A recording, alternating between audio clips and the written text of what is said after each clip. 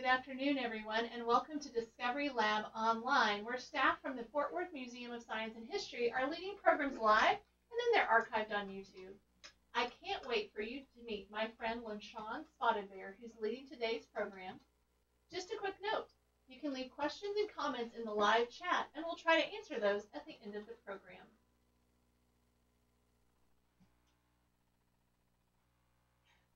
Hi, my name is Leishawn SpottedBear, and I work with our science collections here at the museum. And one of the neatest things I'd like to share with you is a wonderful egg collection that we have. And so for our program today, what we're going to do is we'll be looking at different kind of animal eggs. You're going to help actually do my job and identify them, and I'll show you the techniques for that. And then also at the very end, we'll dissect our own egg. So we'll see what parts of the inside of the egg look like and how they're helpful, why they are there. So let's begin with our first egg investigation. I'm going to show you a series of eggs and tell you a little bit of background about them, and then maybe together we can figure out what kind of eggs they are and what they'll hatch out to be.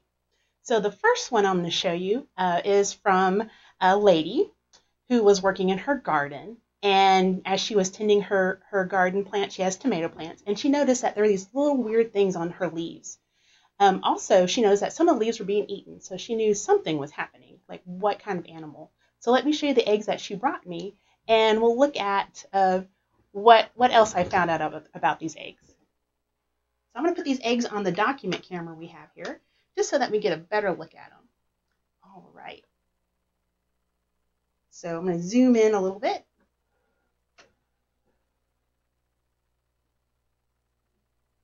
So these are relatively small. In fact, they're so small we had to place them on a red dot so I wouldn't lose them. So this is what the lady collected.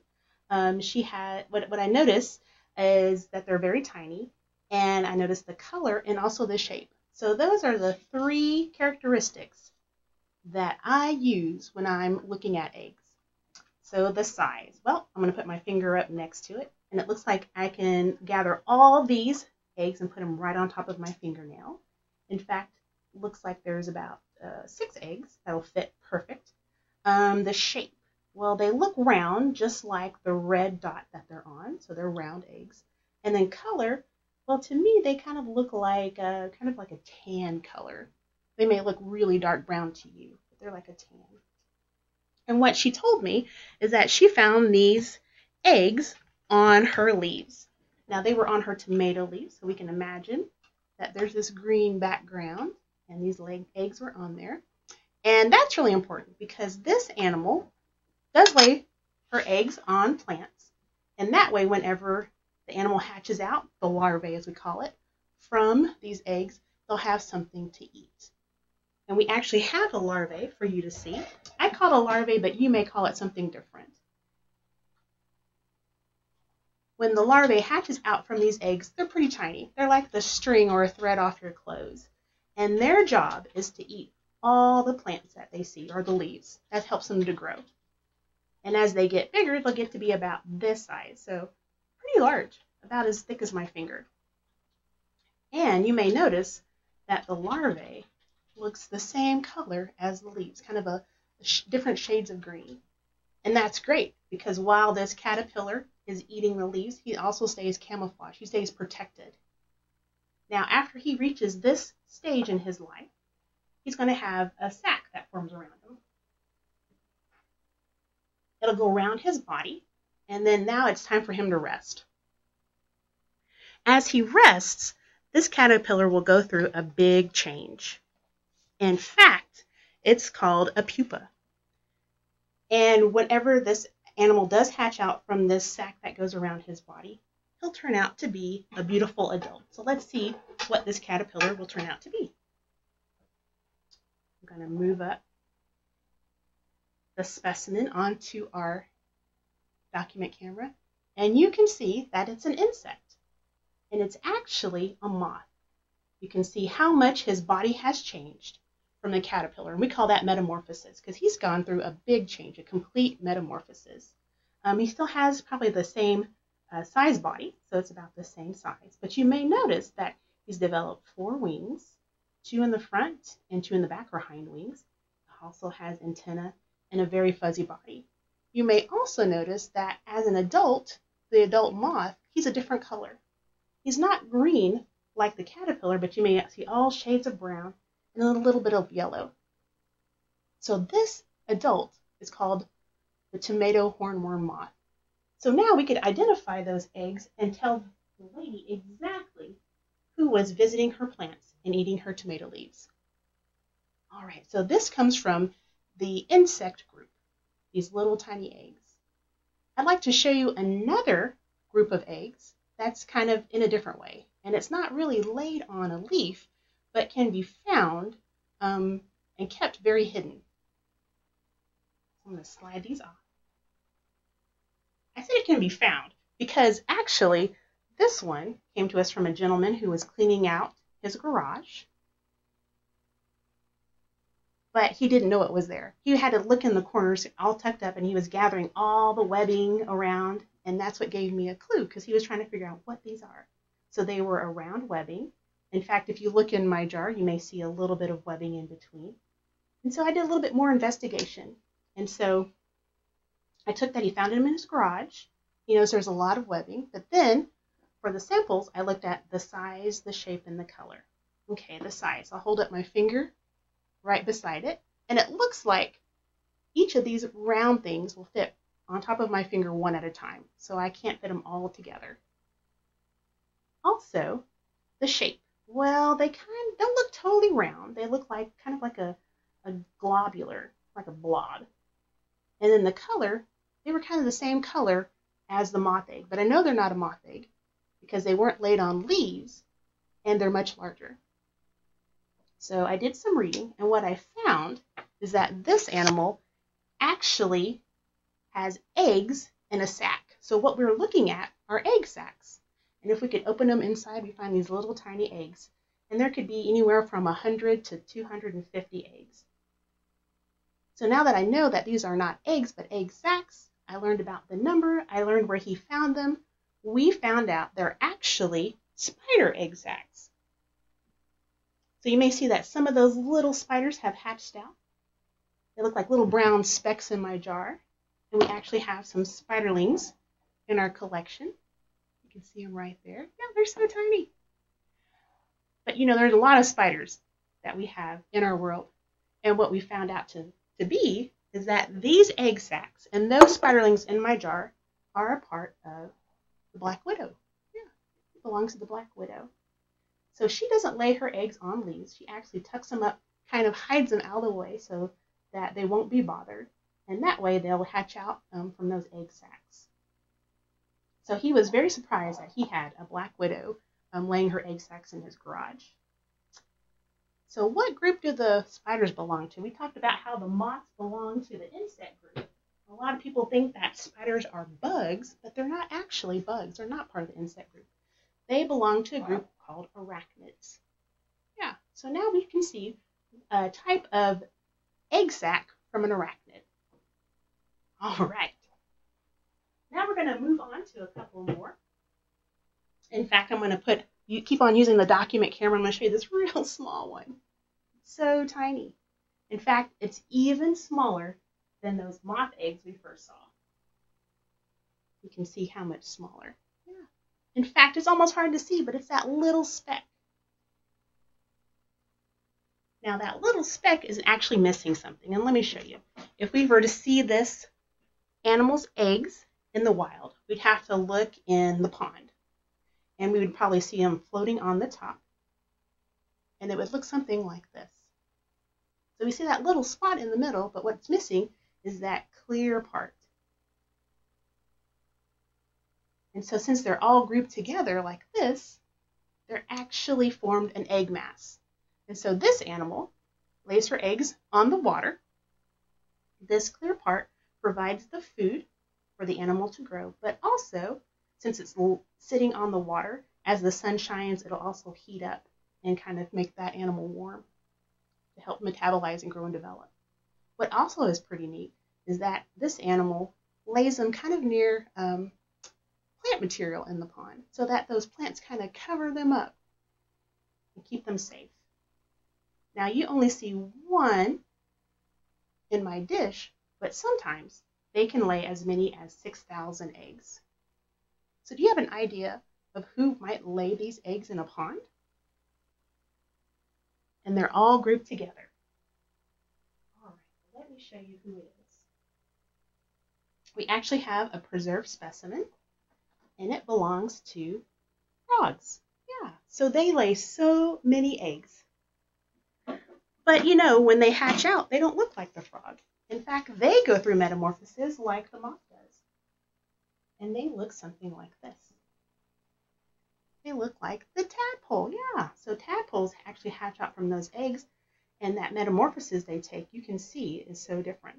So they have a huge head and a long tail, and their job as a tadpole is to eat. They eat those plants, and pretty soon what happens is that their body goes through that change. In fact, in this photo, you may see like there's a little foot right underneath that tail. And as they begin to grow, what happens is in the tadpole body, that leg gets longer, but that tail gets shorter. In fact, the back legs come in first.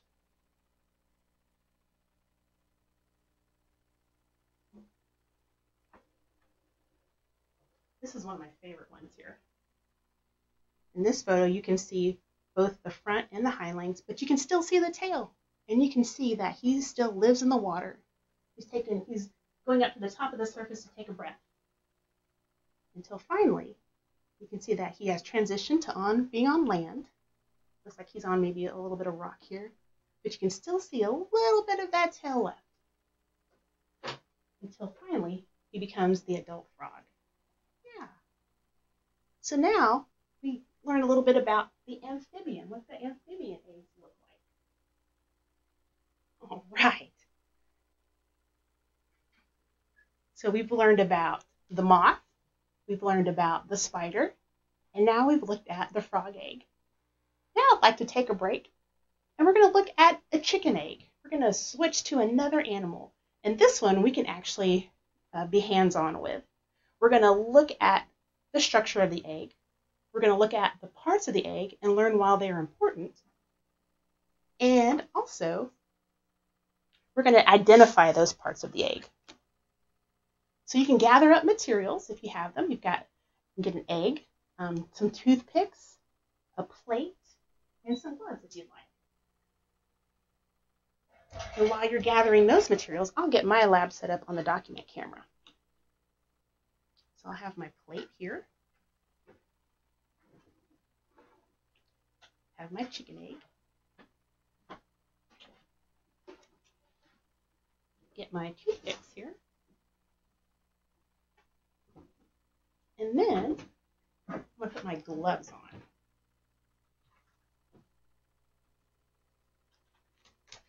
All right. So now we're going to look at those 3 characteristics of eggs that I study. We're going to look at the size. Well, if we compared it to the ones that we've seen before or already in our program, we can say it's pretty large, but we can say it's a large egg or medium egg. The shape, very different than what we've seen. In fact, it looks oval, so it's smaller at the top, wider in the middle, and then it's smaller at the bottom. Oval shape. And color. This one is kind of a solid white. I see a little bit of spots, but I don't see any patterns or stripes. But it's mostly white. All right. So now what I'd like to do, I'd like to take one of our fingers, if you have your egg, and I want you to rub the outside of the egg. What do you notice? When I drag my glove finger on it, it kind of doesn't just slip right off. In fact, it drags. Feels like there's kind of bumps on there. And what we're doing is we're actually touching the outside of the eggshell, and what I notice is that our finger rubs over pores. So there's holes in this eggshell. Somewhere between 10,000 to 17,000 holes. And why are those holes there? Well, it allows for gas exchange. So it allows oxygen from the outside of the egg to go through the eggshell, the animal that grows inside. Also, while the animal's growing inside, it produces water vapor through respiration, so breathing. And then also produces carbon dioxide. So the water vapor and the carbon dioxide can escape. so it's not trapped into that eggshell inside. Now what we're working with, or what I'm working with, is an unfertilized egg. So we won't see the chick developing, but we'll get to see the parts that help the chick to grow. Also, what's really neat about the eggshell is that it feels very fragile. It's kind of a thin eggshell. And then also, it's made up of calcium carbonate. And that's really important. So as the chick grows on the inside, it's going to use the calcium carbonate to strengthen its bones. All right, so now that we've observed our egg, we looked at the size, the shape, and the color. Now it's time to crack it open. So what I'd like for you to do is to gently tap and make a little break in the shell, and then hold it over your plate, and we're going to dump it right inside. We're going to have all the contents just go right underneath. And then we'll identify the parts. So I'm going to gently tap it on my table. I made a crack. I'm going to put my thumbs right where that crack is, and I'm going to gently separate it. Just kind of take it apart. There you go. Now, if you have your eggshell, you can just set it on the side of your plate. In fact, you can see how thin that eggshell is. And you may also notice when you cracked it, it looks like there's something on the inside. So go ahead and pick up that eggshell and let's see what it is. I'm going to pull part of it, and it looks like there's paper. But actually, that is membrane. There's two pieces of membrane. There's an inner and outer stuck together. And that helps for the egg not to dry out. And then also it helps to keep bacteria out as well. All right, so we're going to set the eggshell on our side. Now let's check out what's in our plate. So there's a couple of parts I want you to identify. And let me show you what it's going to be. We're going to look at the yolk, something called the germinal disc, the albumin, and the chalaza. All right. So let's go for the first one, the yolk. That's pretty easy. That's that big, colorful ball that you see in our plate.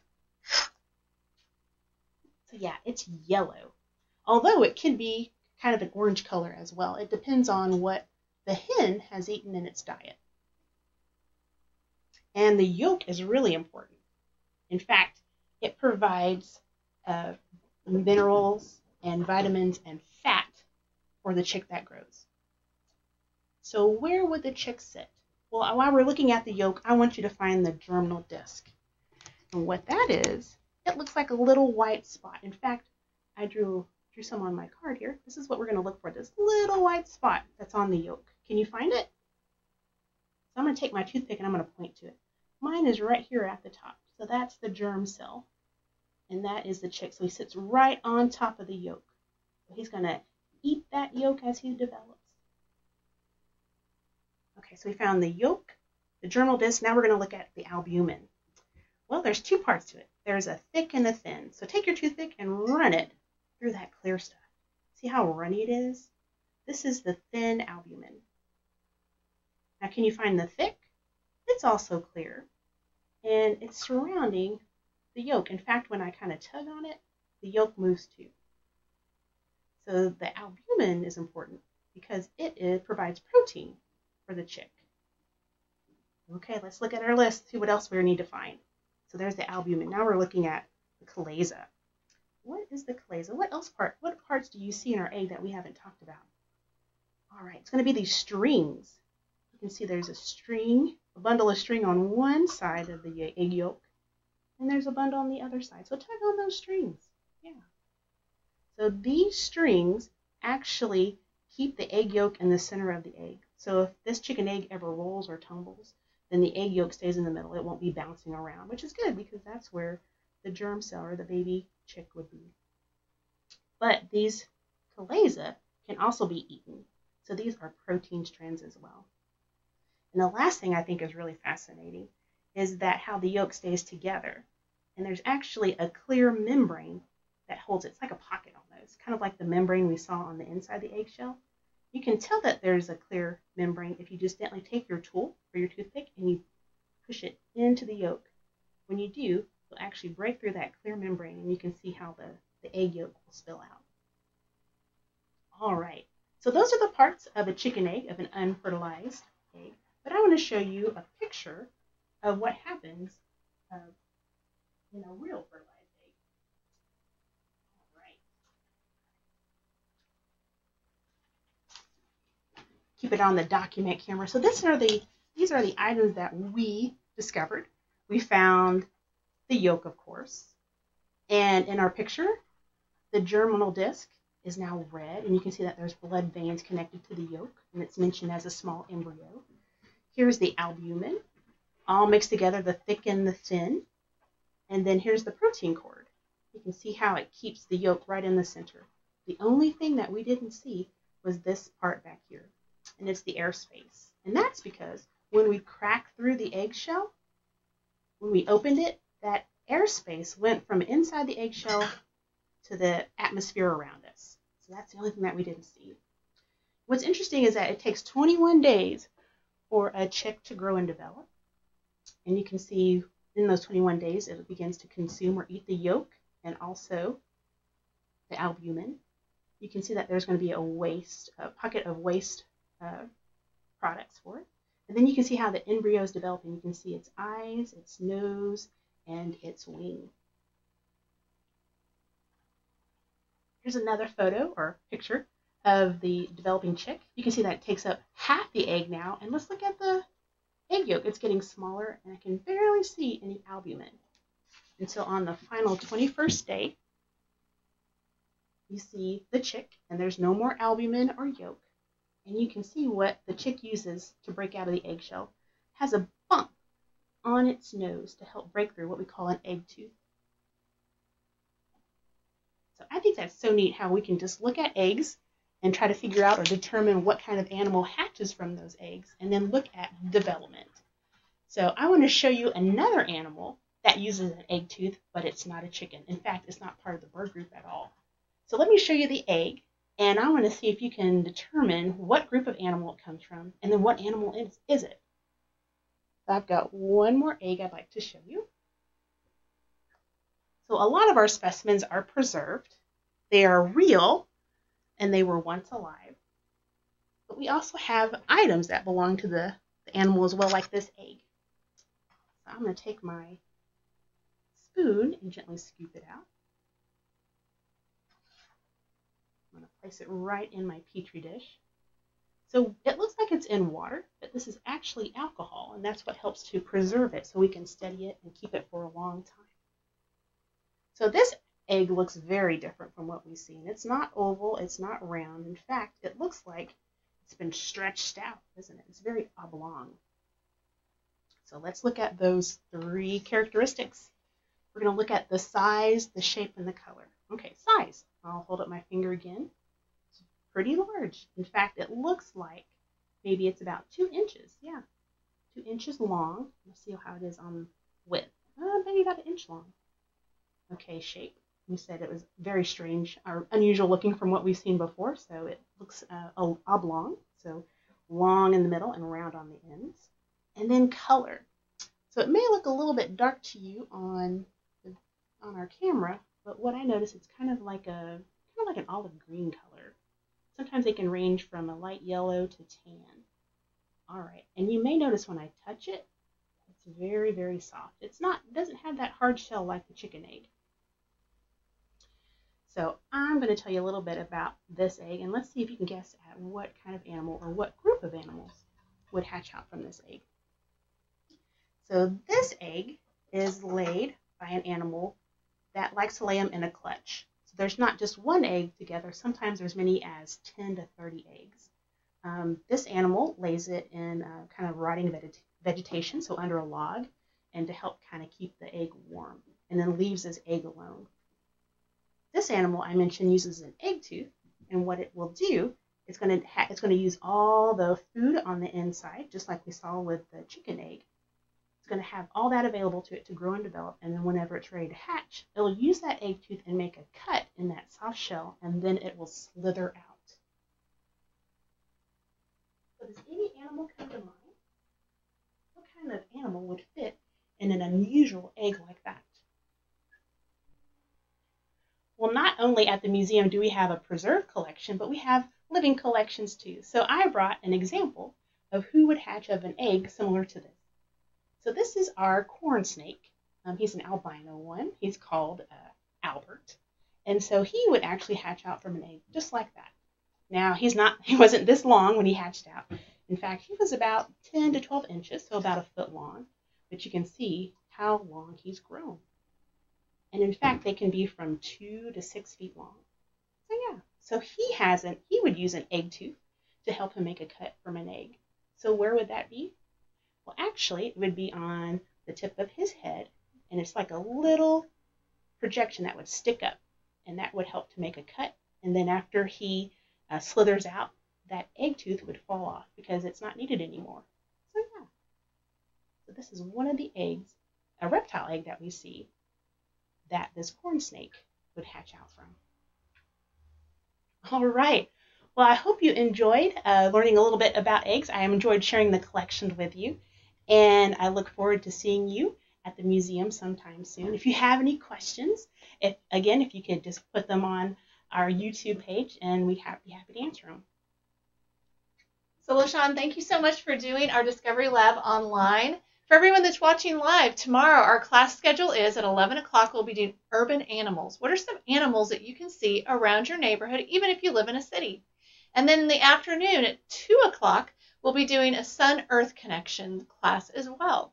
So each day we'll have live classes during the weekdays, and then you can see our archived classes that have even more great things on it on our YouTube channel.